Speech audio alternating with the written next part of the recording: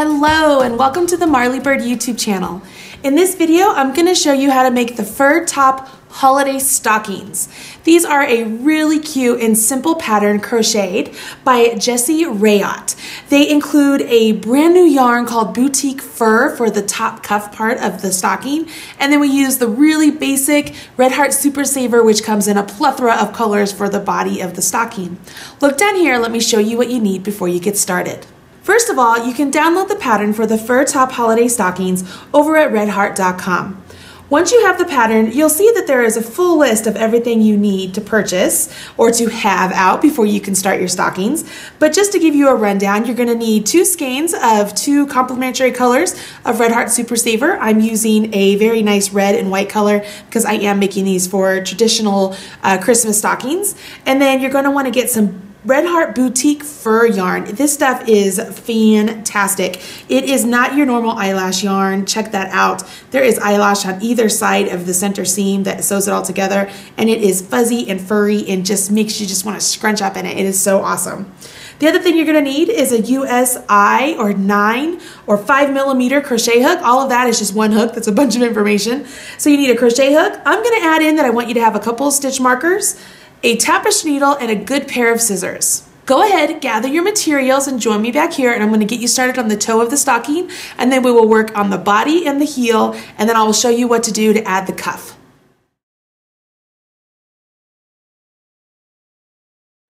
All right, so you have your pattern that you downloaded from redheart.com and all of your materials. Let's go ahead and jump on in. The first thing I'm going to have you do is put a slip knot on your hook. If you need a refresher on how to do a slip knot, please go check out the slip knot and chain video right here on the Marley Bird YouTube channel.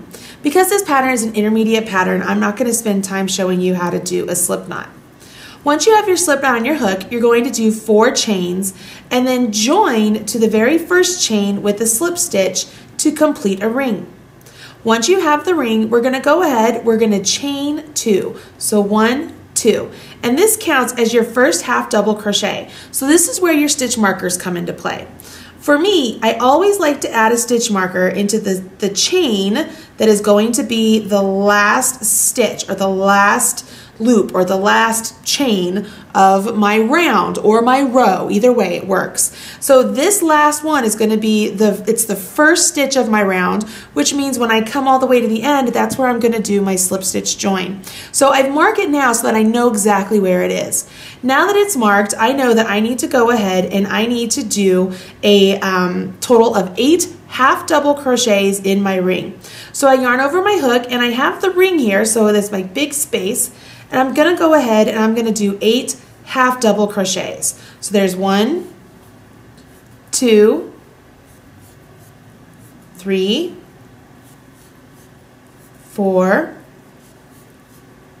5, 6, 7, and it looks like I'm running out of room. If I wanted to, because I'm just doing them around a chain, or the loops of the chains, or into the ring is the better way to say it, I can just scooch them along. So there I have 8, and just to make sure, I'm going to count the V's at the top. So I have 1, 2, 3, 4, 5, 6, 7, 8. So I join with a slip stitch into that chain right there that I have marked. So I'm going to go ahead and I'm going to remove the marker because it's easier for me to get into the chain when the marker is not there. And I just join with a slip stitch. So now I have a full ring completed. See that? Perfect. All right, so the next thing the instructions say to do is to go ahead and chain 2 again. So chain 1, chain 2, and then I need to go ahead and place my stitch marker into that chain 2, the second chain of the chain 2. You can see I have it marked right there. And I'm going to put a half double crochet into each half double crochet around. So I'm going to end up with a total of 18 half double crochets. So this first one, I put a half double into the same stitch that I had slip stitched into. And now I'm just going to go all the way around working into each stitch and do 2 half double crochets. As I'm doing this, what you'll see is that we're creating a nice little circle. Yeah, I want to make sure I didn't do a double crochet on the last one. We are creating a well-balanced circle, so there's not going to be any cupping or anything like that at this point. Once we go past this point of the pattern, though, we are not going to be increasing in 8 intervals. So right now we did 8 and then okay, let me rephrase that. We did 8 half double crochets to begin with, and now we're doing 2 half double crochets into each one of the 8. But after this one, we will make it to where we are working into an increase of 6. So it won't be 8, and that will allow for this little portion of the stocking to cup around and become the toe that we need it to be. So once I go ahead and I get all the way around here with all of my 2 half double crochets into each stitch, it takes a little bit of time, but it will be well worth it. I can jump over to the next part. Now I'm here at the end, so I would slip stitch into that marked stitch. Once again, it's easier for me to go ahead and remove that and then go in and do my slip stitch. So I should have a total of 24 half double crochets because I put 2 half double crochets into each one of the half double crochets I began with. Now for round 3, it has you do a chain 2, just like we've been doing, and once again that does count as a stitch, so I am going to mark it so I know where it is. But now we're going to put a half double crochet into the same stitch right here. So this is going to be our increase. And instead of doing a half double crochet in the next one and then doing an increase in the next one like we would be doing if this was a basic circle, we are going to change this up and put a half double in this one and a half double into this one and then 2 half doubles into the next one. What this is going to do is it's creating a circle now with 6 points instead of the 8 that we began with, and it's going to make it to where it starts to cup around. We will continue doing increases every round just like this, where you will increase at 6 different points. And when you do that, I'm going to set this aside. I'm going to show you what you get. So when you do that, you're going to finish up the whole piece and you get something like this. So this is where I had my 8 crochets all the way around there, 8 half double crochets. Then I did 2 half double crochets into each half double crochet, so then I got to 24. And then I did my half double, 2 half doubles, half double, 2 half doubles, all the way around. So I had 6 increase points. So then that took me to 30. So I went from 24 to 30, which gave me the 6 increases. Do you see how that works? And then I carried on all the way through round 8, which I need to turn the page so I make sure I'm following along the pattern with you guys correctly. Round 7 and 8, once I completed all my increases, were just 2 basic rounds. There were no increases on these 2 rounds. So when I finally got to 42 stitches, on round 7 and 8, I continued on with 42 stitches, treating each of those half double crochets just as normal. Go ahead and finish the toe of your sock in the color that you want to have on the toe and the heel, and then join me back here. I'm going to show you how to get started on the body of the stocking.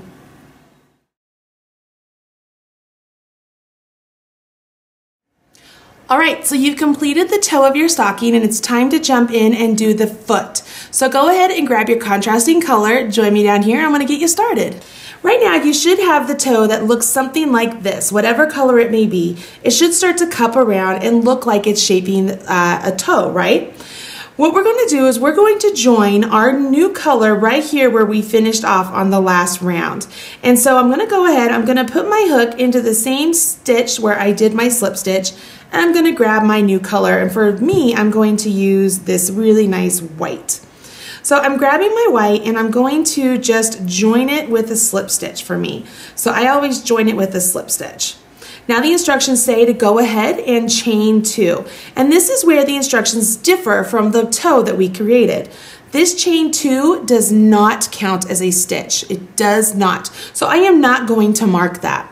The first part of the instructions now say to do a front post double crochet around the chain 2 of the previous round because that did count as a stitch. So I've yarned over my hook. I'm going into the right side of the post, coming around the back and back to the left side. You can see that my hook is behind the post. So the post is in front of my hook. I yarn over my hook and I have my hook travel back that same path. I come out the left, behind it, and back up to the right. Go ahead now and complete my double crochet just as normal. Now this will be the end of my round. This stitch here, this is where I'm going to join with a slip stitch. So I'm going to put my marker there just like I normally do, and you'll see I'm putting it through both V's of the stitch I just completed. Now the instructions say that we're supposed to do a front post double crochet around each half double crochet all the way around here. So I'm going to yarn over, go into the right side, around the back, and come out the left side, yarn over my hook, and have my hook travel that same path. I'm back to my 3 loops on hook, which I normally would with a double crochet, and I complete my double. I do that for each half double crochet all the way around this circle. Now, the reason it is a front post double crochet is because we are putting our hook around the post of the stitch, and the final result is that the post protrudes towards the front. It has a proclivity to lean towards the front.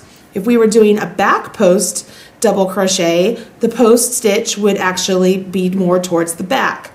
As we go on and do the next round, you'll see where we put the back post double crochet that you're going to begin to get a ribbing-like effect. Actually, doing front post and back post stitches side by side will give you a really nice rib look. You can check out the 1x1 ribbing video right here on the Marley Bird YouTube channel if you want to have a little bit more instructions on that. It is part of the crochet along that I did with Red Heart for the Crochet Stitch Sampler Baby Blanket.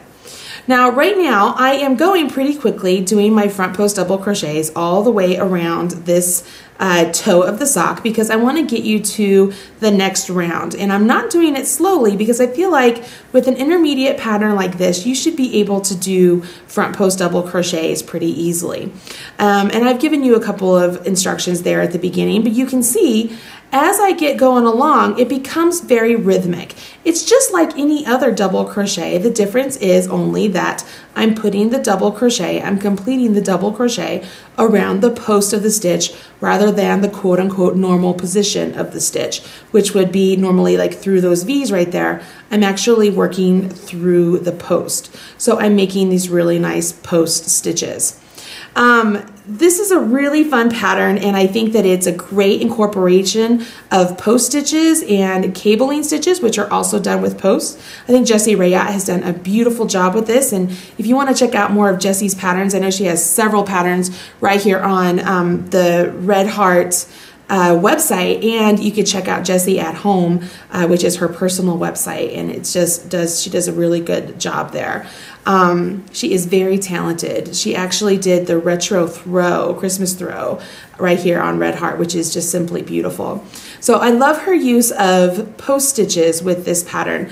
It does start to cramp up my hand a little bit. I'm not gonna lie, right here, like my thumb is a little bit crampy, but it looks really pretty by the time I get going along and working this pattern. So I'm almost here to the very end of the round, and I'm going to go ahead and finish up my front post double crochets. Whoops, don't want that one. And one more. I think I might have this last one here, and I'm going to go ahead and do this one, and then I'm going to count and make sure I have 42 because it's very important that I have the right number. So I'm going to take the time right now to count. So I have 1, 2, 3, 4, 5, 6, 7, 8, 9, 10, 11, 12, 13, 14, 15, 16, 17, 18, 19, 20, 21, 22, 23, 24, 25, 26, 27, 28, 29, 30, 31, 32, 33, 34, 35, 36, 37, 38, 39, 40, 41, 42. Perfect. And then remember, I'm not joining to the chain 2 that we completed at the beginning. I'm actually going to join where my stitch marker is. So I go ahead and put my hook in there, grab the other end of my yarn, I can find it here, and join with a slip stitch, just like that. So I have the full round. It looks like this on the right side. If I were to flip it over on the inside, it looks like that. Perfectly normal. I'm going to tuck my ends in so that they are out of the way for me. And we're going to move on to round 2.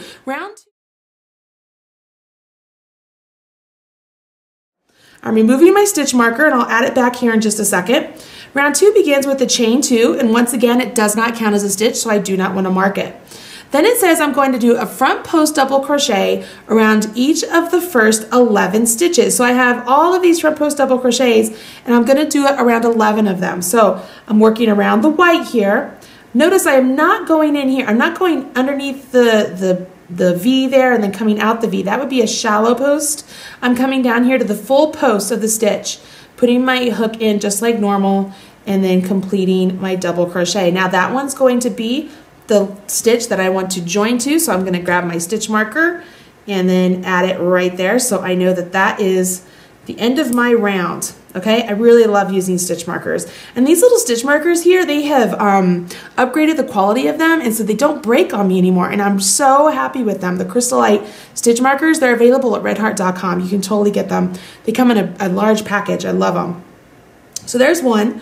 I'm going to go in and I'm going to do 10 more, so a total of 11. And then we're going to move on and we're going to begin the top of the foot, essentially, is what I like to think of it as. It's almost like we're working the instep or the bottom of the foot right now by working these 11 front post double crochets. And then we get to the top of the foot and we start putting a little decoration in it by combining stitches and working a cable stitch. So let's see how many I have here. I have 1, 2, 3, 4, 5, 6, 7, 8, 9, 10, 11. All right, so now the instructions say that I'm going to do, and this is where there's a bracket, it says back post around the next stitch, front post around the next stitch, back post around the next stitch, and then I'm going to do a cable over the next 2 stitches. So here we go. We're going to do a back post, so I yarn over my hook and going behind my work. So I'm going behind my work here. This is what it looks like.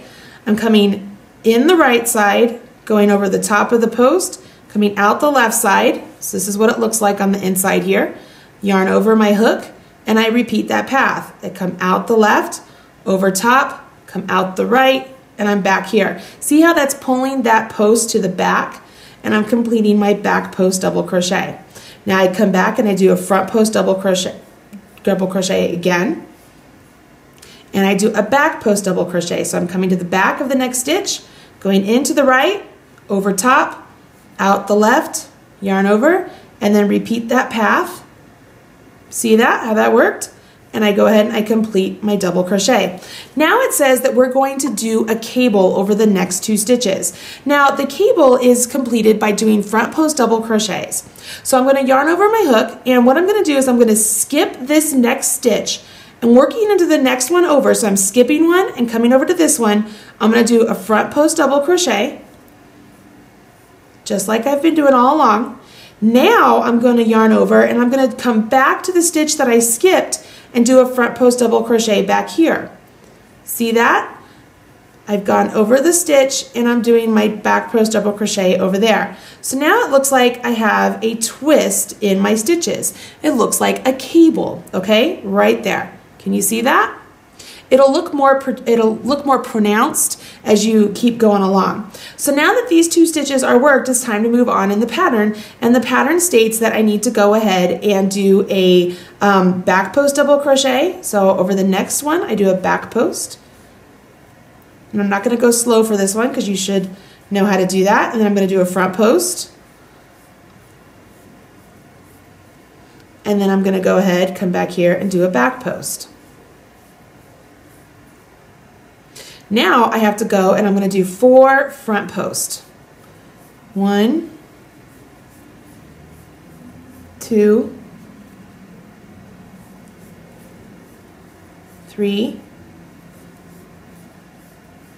4. Now all of those instructions from this point over were all done in a bracket, correct? And now it says we need to do that twice. So we've just done it once, so we're going to do it one more time. So we're going to repeat our bracket.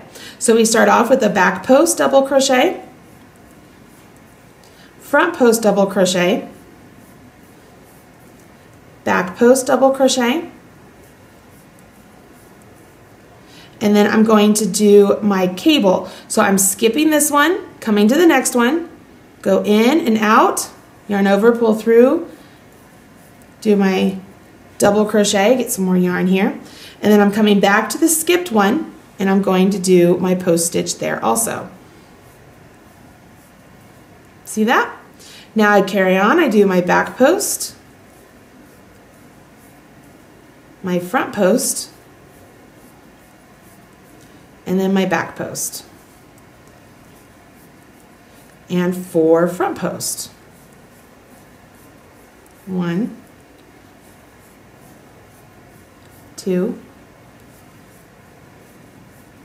3, 4. Now remember when I was talking about the action, all of these stitches kind of being the top of the foot, and that if we thought of this as the bottom of the foot or the heel, it's just a bunch of post stitches. That's exactly what's happening here. We have all of these nice stitches getting made right here on the top of the foot. Then we have 4 front post double crochets, and it says to go ahead and do a front post double crochet in the next 7. Well, 7 plus 4 is what, everybody? It's 11. So everything is very symmetrical on this pattern, you'll see. So we're going to finish off with our 7 double crochets all the way to the end, and I'll join with a slip stitch to my marked stitch. Okay, go ahead and finish round 2 and begin round 3. And then join me back here. I'm going to show you how to work into those cable stitches for round 3, and then what we're going to do to them on round 4.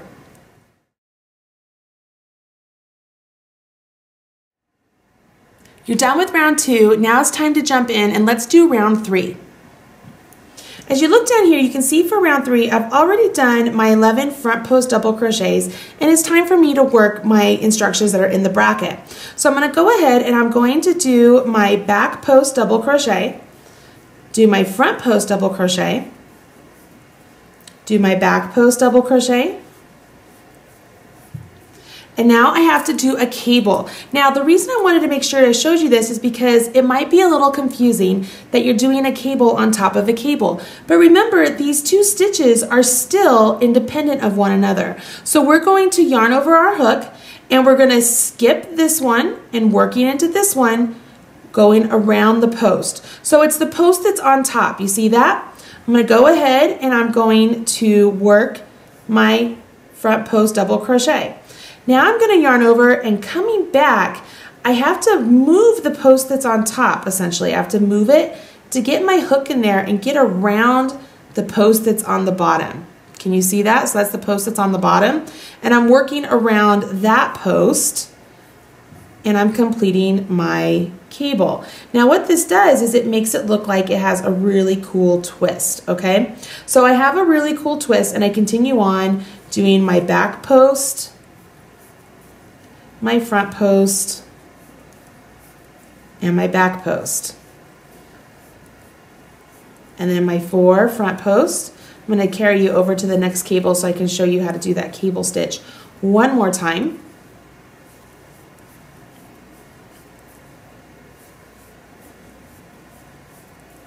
And then I'm going to do my back. So I'm going through my bracket instructions one more time here, so that you can follow along and know where I am in the pattern. So I did my back, front, and then this is my back, and it's time for a cable. So I'm coming over here. This is, if this were separated, this is the first stitch I'm skipping. I'm coming over here to the second. I'm going to yarn over, pull up a loop, and complete my double crochet. And now I've got to come over here back to the one I skipped. It's right there. You see it? It's kind of hard. You have to finagle the front post out of the way a little bit to get to it because it's behind it, right? And then you complete it and you carry on working your double crochets, back post, front post, back post,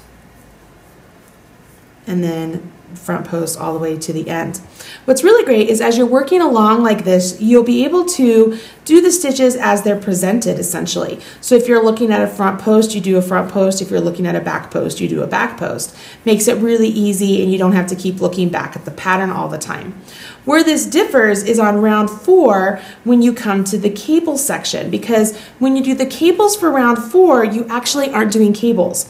You're going to treat those cable stitches just as front post double crochets. So you won't do any twisting to them or any sort of finagling of the stitches. They just are going to be front post double crochets like we've been doing, like I'm doing right now, right? So I'm going to finish up this one and then join over here. And then I'm going to go ahead and jump in and begin my round 4 right now, since I just showed you guys round 3.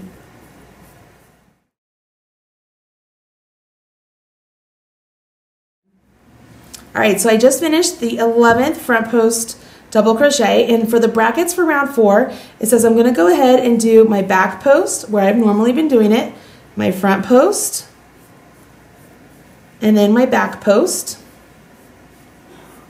And now I'm going to do 2 front post double crochets around these 2 stitches. So I'm going to yarn over. I'm going to go into the one that's in back first, right here, because that's the one that's first. I'm not skipping it this time. And now I go into the one that's in front. Can you see how that looks like a twist right there? It looks like a really cool cable. I hope you can see it. It looks really neat. And then I can carry on with my bracketed instructions, which is back post, front post, and then back post, so on and so forth. So these instructions are really easy, right? You keep going on doing these stitches, okay?